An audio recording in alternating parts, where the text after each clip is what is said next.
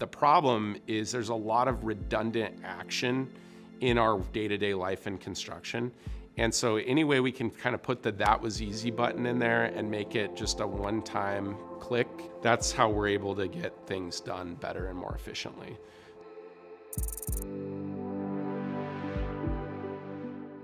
So my name's Brian Nickel. I'm the CEO and founder of Allied BIM. We see us building a network of fabricators, building essentially the Amazon for building construction. So we started from the real-life pain point of the problem of getting design data into a production facility to procure materials, to fabricate materials, and to ship it to a job site. And it sounds really easy, but it's very difficult for a lot of companies to do that.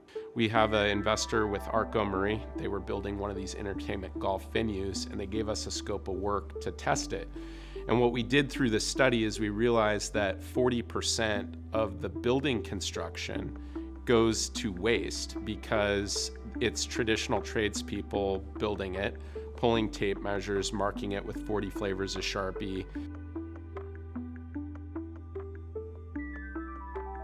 We started developing in-house our own C# Revit plugins.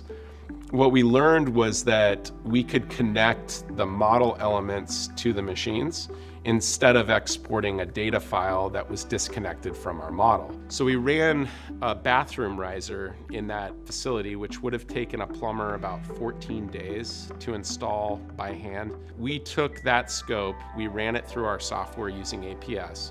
We were able to design it, model it for fabrication, fabricate it, ship it to site, and install it in 2 days. So we took what would have been 40% and we reduced it down to less than 1% in material waste because he had all the parts and pieces he needed to install it.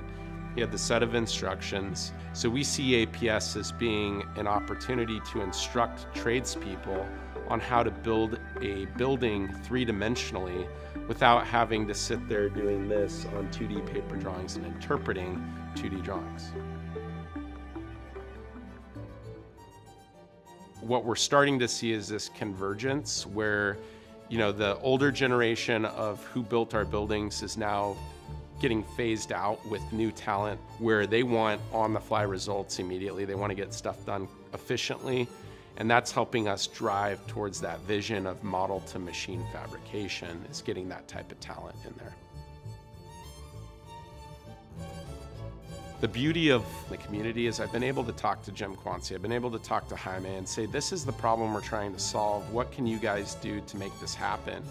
And through the reality capture APIs that are out there, through the Revit APIs, the whole SDK and all of the application offerings that they've done in the last 4 years have enabled us to do better business and to actually provide a solution to the industries. We've got a trade labor shortage. We've got things that are impacting our ability to build quicker. Building this network will allow us to build buildings more efficiently, and we can build it better.